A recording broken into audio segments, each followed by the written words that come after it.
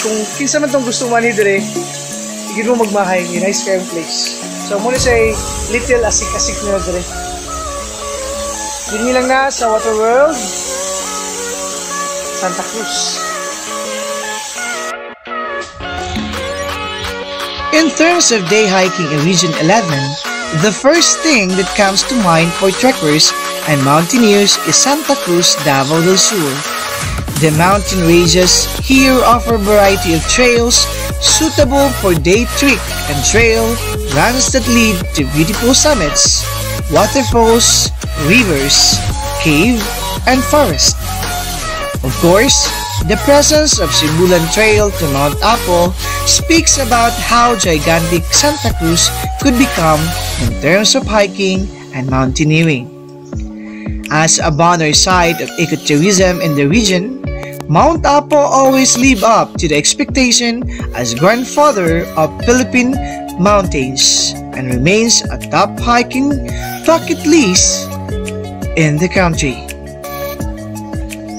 With the notable increase of day hiking market due to COVID-19 pandemic, today we will explore some of beautiful waterfalls of Santa Cruz, Davao del Sur.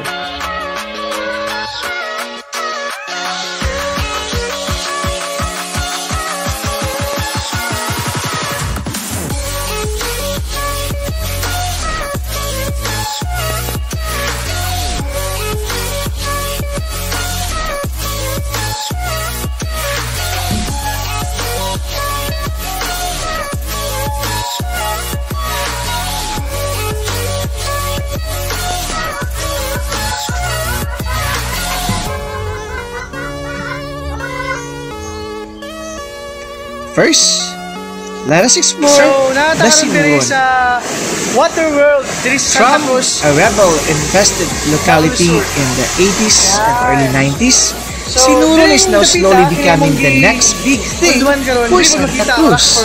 Basically, because of the presence of Pilan River, the one I referred as the cleanest river in Davao del Sur. The common point of average trekkers in Pelan Hanging Bridge, 3.5 kilometers from Sinuron Barangay Hall.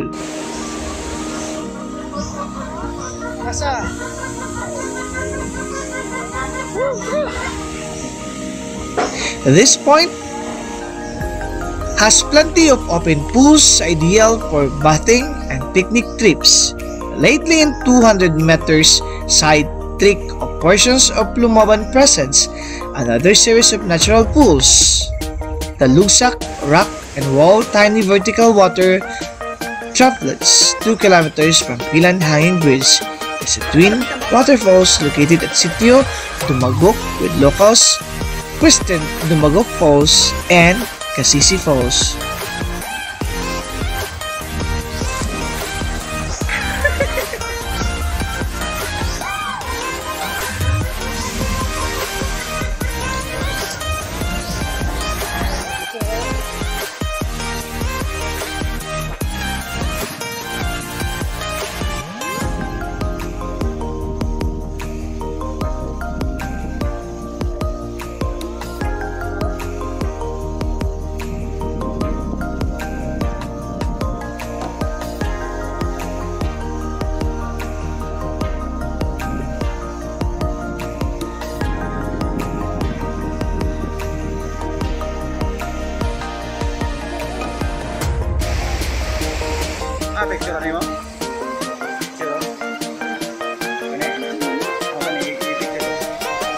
So, nakatakaroon diri sa Water World diri sa Santa Cruz, Davao del Sur.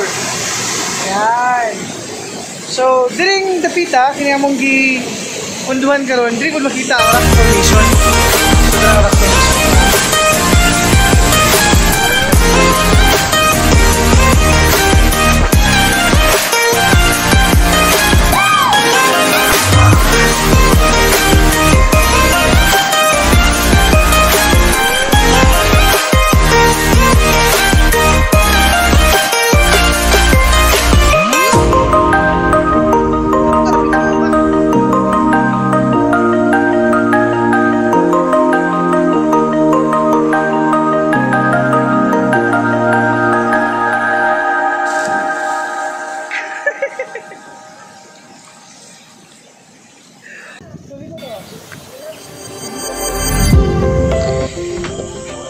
Next is Tidaya Falls.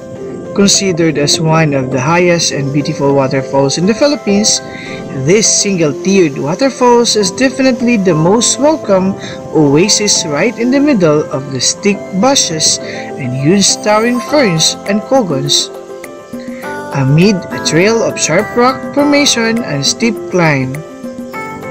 Tall in all its regalia is about 150 meters high of cascading waterfalls, bordered between huge rock walls on each side and crowned with a lush flora and fauna.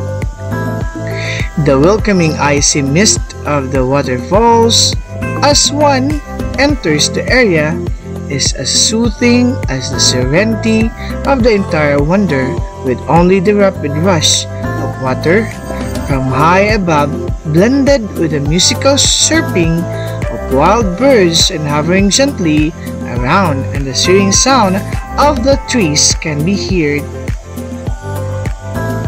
The colors of the earth amid a perfect weather are all too inviting to ignore. The lure of the waterfall's natural pool of icy cold, crystal clear waters at the basin. It is a heavenly landscape to behold and a moment to be one with Mother Nature.